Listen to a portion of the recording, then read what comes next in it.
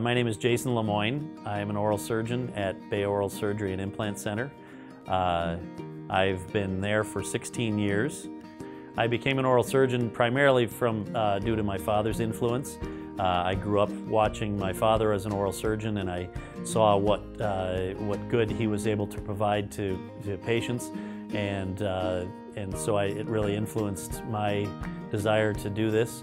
Well, I think the most rewarding part of my job, just day to day, is being able to get a patient through this horrible experience that they felt at the outset. This was going to be an awful experience. My extraction's going to be terrible. My biopsy or whatever they're going through is going to be awful. And I can look at them at the end of the procedure where they think it hasn't started yet, and I can reassure them and tell them it's all done. You're all done, everything's good. And they open their eyes and they look at you in surprise and realize that it's all over and that it wasn't nearly as bad as they had expected.